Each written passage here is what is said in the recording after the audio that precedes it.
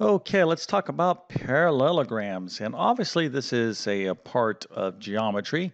Most of you out there probably know what a parallelogram looks like. This is an example of one. But how much do you know about parallelograms? That's the topic of this video. We were going to go into some detail that's very important that you understand and stuff, especially if you're taking like high school level geometry. But even if you're not in a geometry course, you could follow along and learn quite a bit of small little minor details that make up a parallelogram, but all these little minor details collectively all together, is very important math knowledge to have. So I'm going to get into all these little things about what makes parallelograms in just one second. But first, let me quickly introduce myself. My name is John. I'm the founder of TabletClass Math. I'm also a middle and high school math teacher. I'm going to leave a link to my math help program in the description of this video, but basically I have 100 plus different math courses ranging from pre-algebra to pre-calculus and everything in between. So if you're at the middle school, high school, or even college level in terms of mathematics, I can help you excel in your math course. Now, if you're taking any test that has math on it, for example, the GED, SAT, ACT, ASVAB, AccuPlacer, ALEX exam, CLEP exam, a teacher certification exam. You get the idea. I can help you prepare and pass those exams. If you homeschool, I have a fantastic homeschool curriculum and homeschool program you might be interested in. And if you don't have any math notes, you can use mine. I'm going to leave links to all my math notes in the description of this video. But I've been teaching math for decades, and I'll tell you the secret to doing well in mathematics is taking great math notes. So start taking better math notes. You'll thank me later. Okay, so here we go. Let's talk about parallelograms now. I got a little pop quiz here for you. There's special types of parallelograms. Can you name a couple? Okay. Namely, there's like three. Sometimes we can classify them as four. But what are some special type of parallelograms? Some of you might be remembering this back in your studies. But if you know the answer, go ahead and leave. Or if you know some of these, put that into the comment section. I'm interested in seeing what you know. And by the way, tell me what you think you know about a parallelogram. Okay, just maybe its basic definition or whatever else you might think you know about a parallelogram. I'm sure a lot of you know a pretty good amount. But let's go ahead and get into the specifics right now. Okay, so here is a pretty crazy figure. I'm going to break this down here in a second. So you're looking at this, you're like, oh boy, there's a lot of notation, a lot of scribble scratch going on here. Well, everything on this little diagram or figure has a specific meaning, but let's start from the basics. Okay, so we're talking about a parallelogram. Of course, this is what one looks like, but a parallelogram is it's a special type of quadrilateral. Okay, so when we study quadrilaterals in geometry, one particular type, a special type of a quadrilateral is a parallelogram. There's other types of quadrilaterals like trapezoids, etc. But parallelograms are specific types of quadrilaterals. Now, what a quadrilateral is, let me go just write this down here. It's a four-sided polygon. We'll leave it like that. I can kind of get into convex type of polygons and concave, but we'll just leave it like, hey, it's a four-sided polygon, and a polygon is just a figure that's made up with like line segments. So like the first one most people know is the triangle. That's a three-sided polygon, and then anything that has four sides to it, something like that, is a quadrilateral, and a parallelogram is a special type of quadrilateral. So that is one of the most basic things you need to know about a parallelogram. But now let's get into the specific properties of a parallelogram. And matter of fact, let's just kind of define it. So one, it's a quadrilateral. Okay. However, it's a quadrilateral where opposite sides, okay, opposite sides are parallel to one another. Okay. Hence the um, um, part of this, definition of parallelogram as being parallel, okay? So in geometry, this little notation right here, these arrows like this, anytime you see this, if you're not familiar with this, sometimes they look like that.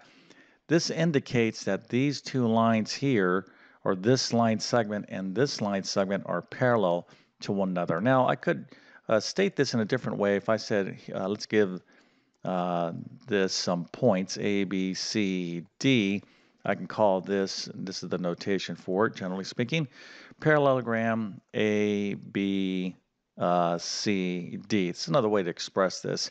So first of all, what you want to know about a parallelogram is that the opposite sides are parallel. So in this case, let's say AB right here is going to be parallel to CD. So I can write that this way. AB, line segment AB, is parallel to CD, line segment CD. You could do it that way. And then, of course, BC, all right, BC is parallel to AD. There we go. So there's BC and there's AD. But I don't have to use this notation. I could just put these little arrows on this line. So I put those on there because a lot of times students don't know what these little arrows mean. It's very important that you understand that, though. Okay, so that's basically a parallelogram, but along with it's a basic definition of a parallelogram. It's a polygon. I'm sorry, it's a quadrilateral, four-sided polygon where opposite sides are parallel. Now, along with that, okay, is the opposite sides are congruent. Okay, so that's what those little two things right here means that this side and this side are congruent to one another. Matter of fact, let me go back to the parallel notation. See this arrow? I have two arrows here, and I only have one little arrow here. So this one and this one, it's 1 to 1. I'm indicating this line and this line segment are parallel. So to not confuse, I just can't put an arrow here and an arrow here because then I'm saying all four of these are parallel. They're clearly not. So I have to use like 2. Okay, so these two apply to these two, 1 and 1. Same thing with the congruent notation. So anytime you have little marks like this, little hash marks going through these lines, you're saying specifically this line segment and this line segment are congruent. Basically, they have the same measure, same length. Okay, so in a parallelogram, not only are opposite sides parallel, opposite sides are congruent. So this length and this length is the same. And then right here, you can see I have a little hash right there, and this one, boom, boom, little notch. So these lengths are the same. So opposite sides are congruent. Okay, so I'm going to erase some of this here because this is getting kind of busy. But these are properties of parallelograms, all right? Things that you should know. All right, now let's get into some more stuff. So here, okay, opposite, I'm indicating, just look at these, you got this yellow mark I have. You can, let me see if I can draw a little bit better. It's this notation. You'll see like a little arc that indicates an angle, and then I have like a congruent mark. But what I'm saying is this angle and this angle are congruent. So opposite sides of a parallelogram are congruent, same measure, and you can see that going on here distinctively with these two little marks right there. Okay, so opposite sides are congruent. So again, we're just covering a lot of different properties about parallelograms, and if you had some of these in the comment section, that's excellent. Okay. All right, now let's finish up with these blue lines, and these blue lines indicate the diagonals. Okay, these are the diagonals of a parallelogram, and diagonals intersect one another. They bisect one another. So this diagonal crossing through, it goes from this vertex to this vertex, and this vertex to this vertex. These are what we call diagonals, and they chop each other in half. Okay, so this is congruent, and this is congruent as indicated by the figure. So that's a pretty good summary of what a parallelogram is and the specific properties of a parallelogram. And if you knew most of this stuff, I must go ahead and give you a happy face and a check mark. Very, very good. Now, we're going to get into special types of parallelograms and or quadrilaterals. So there's basically 4 types, and we're going to first start off right here with just the parallelogram. Right? These are special types of quadrilaterals. Now, our first here, and we're going to start with just a general parallelogram, this one right here. So we just described everything that we talked about with just a parallelogram. So if you see something with this kind of shape with it, we would describe this as a parallelogram and has all the properties that I just indicated. But there's other types of parallelograms and or special types of quadrilaterals that we don't call parallelograms. They go by different names. And you can see down here that we have a couple, and there's actually 3. Okay, so this one goes by a certain name. This one goes by a certain name, and then we have one more that kind of looks like a diamond. Okay, it looks like maybe something like this. All right, So this is the one I'm interested in knowing, interested to seeing if you know what this one is. Okay, if you do, put that in the comment section. And I'm going to go ahead and cheat a little bit and give you a hint. It starts with an R. It starts with an R. Okay, so let's get into these special types of parallelograms. So the first one is this square. Let me just kind of cover this up here. We'll get to this last one here in a second. So this is a square is in fact a parallelogram, but we don't call it a parallelogram. We call it a square, but it still has the properties of a parallelogram. These opposite sides are parallel and they're congruent. Now what makes a square is that the angles, okay, are right angles. In other words, they're all 90 degrees and all the sides are congruent. Okay, so all the sides are congruent and all the angles are right angles. That by definition is a square, but again, it has all the properties of a parallelogram, so it is part of the parallelogram family.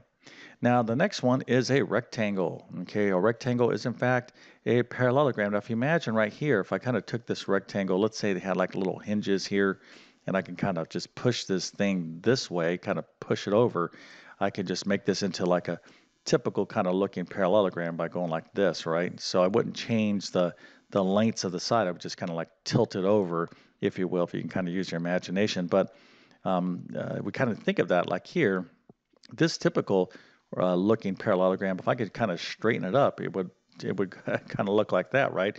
I would straighten it up, and I would straighten it up into the form of a rectangle. Okay, so a rectangle, very similar to a square in the sense that all four angles are 90 degrees, right angles, but opposite sides are congruent. Then all four sides are not congruent with one another, just the opposite sides. So again, by definition, this is a parallelogram, but when we have these special parallelograms, we refer to them as rectangles and square. And our last one, you probably saw this when I had this down here.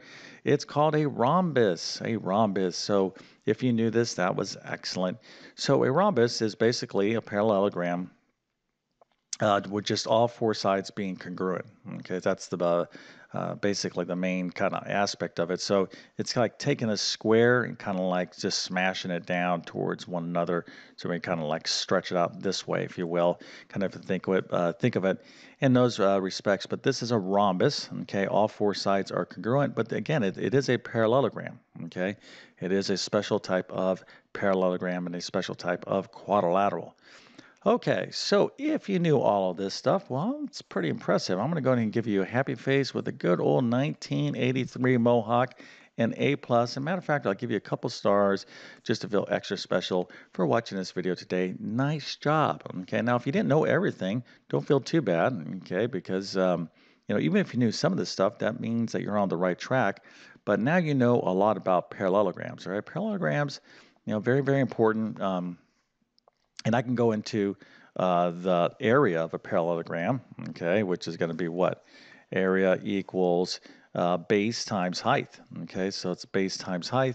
That is the area of a parallelogram. I didn't want to leave that out there. So again, when you're studying geometry, there's so much to know about all these special figures, all right? And that's why you have to take notes, okay? There's just no way you can remember all this stuff without taking notes. But anyways, if this video helped you out in some small way, please go ahead and consider smashing that like button. That definitely helps me out in a big way. And if you're new to my YouTube channel, hopefully you'll consider subscribing. Been on YouTube for 10 plus years, have over 1,000 plus videos, basic to advanced math. My goal is to always try to teach math in a clear and understandable way. Anyone can learn this stuff. Of course, you got to do your part, take notes, work hard at this. But beyond that, anyone can learn mathematics, all right, and excel at it, right? But it's definitely a skill, and it does require work and time, all right. So if you like my teaching style, I have a ton of videos that I've made that can help you out. Again, algebra, geometry, even more advanced stuff, even like calculus and whatnot. But my best math help will always be within my math help program. Okay, so with that being said, I definitely wish you all the best in your mathematics adventures. Thank you for your time, and have a great day.